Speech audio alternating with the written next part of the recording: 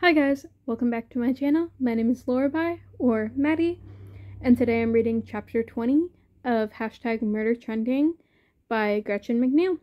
Let's get right into it. As Dee trekked across the island toward ice cream, she couldn't stop obsessing over Mira's theory about Molly Muller's true identity.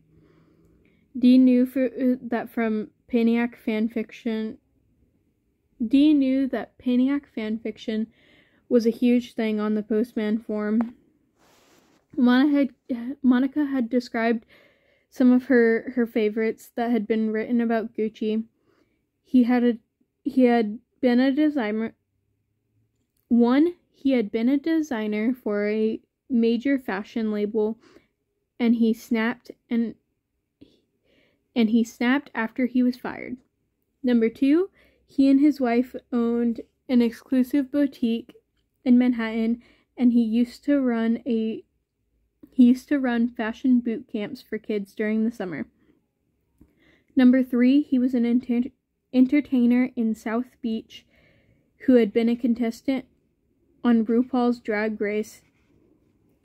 Number 4, he was a long-haul trucker from Mississippi who had turned his rig into a mobile torture chamber.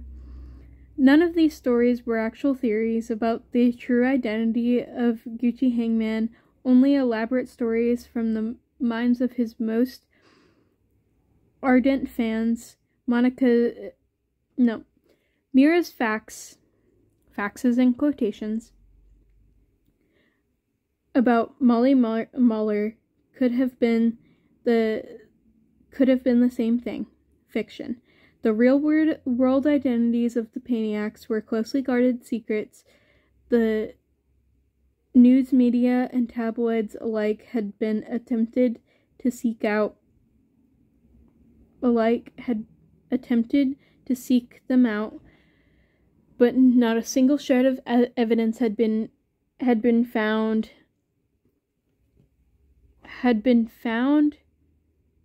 that unmasked any of them, not even after Kate Capchin's death, which had initiated a media feeding frenzy.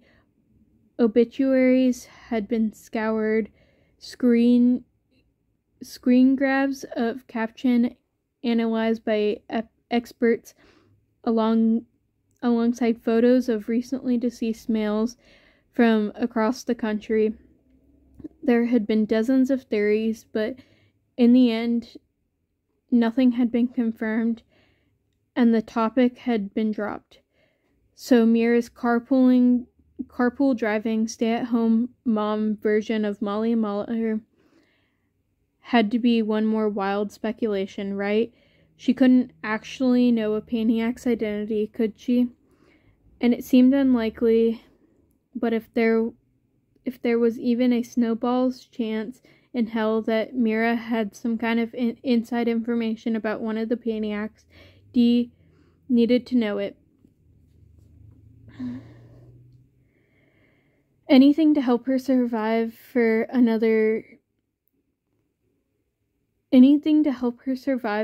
the next 28 hours, because like he'd told her last night, in 28 hours Niles would be meeting his lawyers and asking them to contact Dee's dad with a special message. Gucci Hangman killed Monica. Your daughter was framed. While Dee wasn't 100% sure that Gucci was Monica's killer, the situation wouldn't take too long to explain. This version was simple, to the point, and hopefully her dad would act on it. He will. I know he will. I hope he will.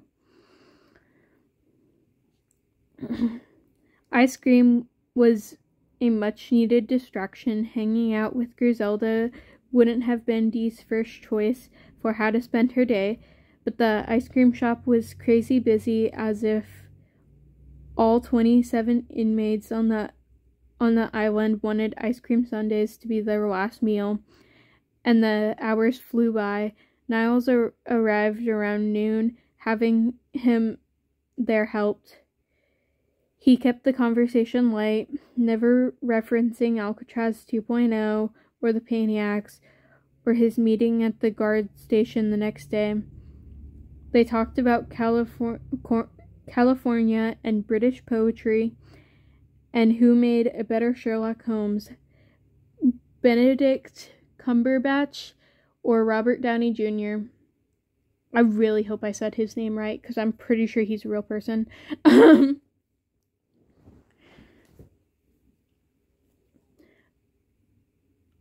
And before Dee knew it, Ethan had shown up for their trek back to the barracks.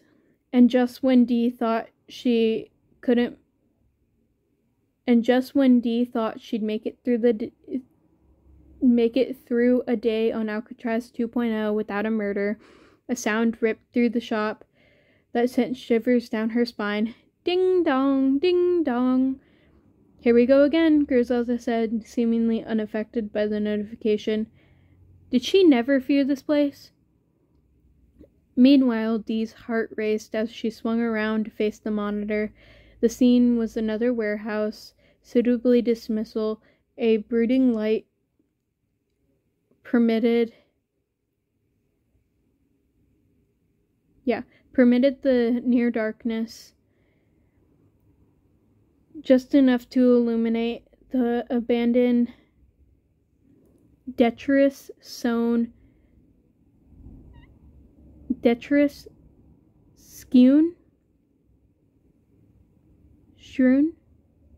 about the interior. Wooden crates stacked haphazardly across the walls, hunks of machinery, and thick chains hanging from the rafters like vines in an industrial jungle. The details were fuzzy and indistinguishable, which allowed Dee's mind to fill in the ominous blanks. Images of torture and brutality were hard to shake. A spotlight ripped through the warehouse. It panned to the left, glinting off the rusting metal chains, then settled on a giant disc in the middle of the room, painted like an archery target in festive shades of red, yellow, and blue. Tied eagle spread in the middle was a woman. That's odd, Niles said at Dee's side. I haven't seen her before. I'm always informed when new inmates arrive. He sounded peeved. That's my job. The woman wore a sparkly gold leotard, appropriate for a magician's assistant, and her black hair had been curled in fat spirals, which covered her face as she hung her head forward. But when the woman raised her face to the camera, Dee recognized it right away. Even though the woman's mouth was obscured by a gag, Dee knew her face. It was one she'd never forget. Holy shit, that's Dr. Farouk. Only the words hadn't come from Dee. They'd come from Griselda. You know her? Dee asked. Griselda's upper lip curled. She's that bitch-faced psychiatrist. She's that bitch-faced psychiatrist who testified against me at my trial. Dee's hands began to tremble. She's the same bitch-faced psychiatrist who testified against me. Me too, Ethan said. Bitch face. For the first time since Dee had met her, Griselda's calm, cool exterior cracked. That's impossible, she said, the tremor apparent in her voice. My trial was in Chicago. Ethan's was in New York, and yours was in LA. They wouldn't have used the same doctor for all three, but they did, Dee said, as if Dr. Farouk had testified against all three of them. If Dr. Farouk had testified against all three of them, maybe Griselda really was innocent after all. Dee's trial ended just days ago, Niles said. How did the doctor get here so fast? She needed to be arrested. Tried. Dee was thinking the exact same thing. How did Dr. Farouk end up on Alcatraz 2.0? A voice crackled from the screen. Pray thee, mistress. Dost thou knowest who I am? Dr. Farouk nodded meekly. Anyone with half a brain could recognize one of Robin Hood's setups. Dost thou knowest where thou is? Iced. Damn, the way Robin Hood talks is hard to pronounce. Again, she nodded. And dost thou knowest why thou art here? This time, Dr. Farouk shook her head violently, tried to speak through the gag, her voice muffled and indistinct. Dr. Farouk, Robin said, his voice louder as if he were a town crier about to read a proclamation. You have been convicted of psychiatric malpractice during your time at Western Syria State Mental Hospital, resulting in the negligent death of a patient. Derailed. Western Syria State Mental Hospital, where Kiyomi had been sent. Are you okay? Niles asked, his hand on Dee's back. You look as if you're going to be sick. I'm fine. Dee pulled a chair away from the nearest table and sat down. The room around her spun. The room spun around her. First, the connection between Gucci and Monica's death. Now, Dr. Farouk, who'd been so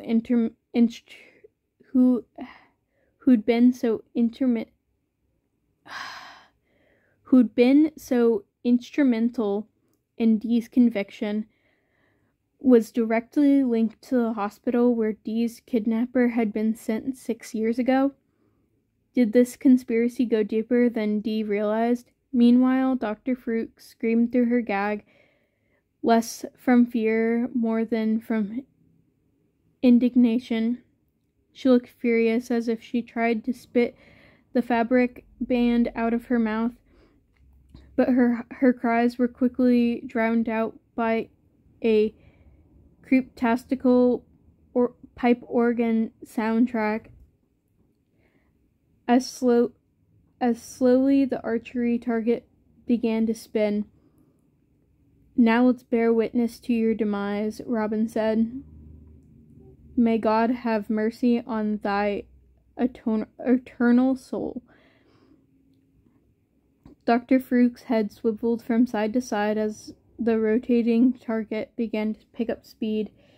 She was looking for an escape, just as Dee had done. Dr. Farouk's anger faded and she started to panic.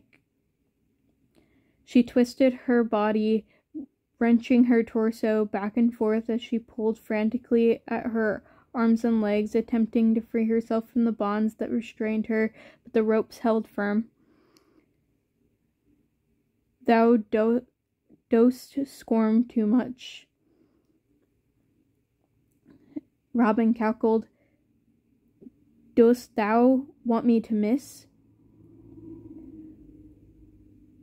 With a whoosh and a thwack, an arrow flew through the air and struck the target 3 inches to the left of her hair. 3 inches to the left of her head.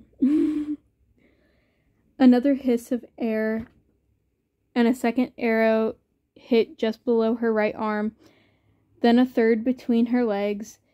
Dr. Farouk was hysterical now. The tear trails arching across her cheeks as the target continued to spin, and despite the anger she held towards the psychiatrist, Dee felt her fear so tangibly. It was as if she was there, strapped to the target in her place. No escape, no reprieve.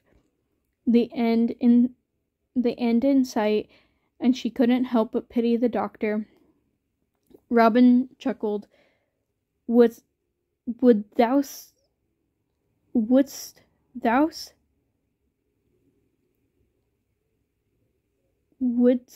thou I use a larger weapon? I'm really struggling with the way Robin Hood talks. Or Robin's Hood. The music stopped, anticipation building in silence. A crack shattered the quiet as an enormous wooden stake was propelled at Dr. Farouk's body with such force that it impaled her stomach. This time her scream was blood-curdling, her eyes wide in pain and terror as the life slowly drained from her body. The wheel stopped turning. Her head lolled forward. "Listen to the sound of my voice," Robin said, strangely out of character. "Relax into the past and tell me what you see." Then the video went black. And that is the end of chapter 20. I shall see you guys next time. Bye-bye.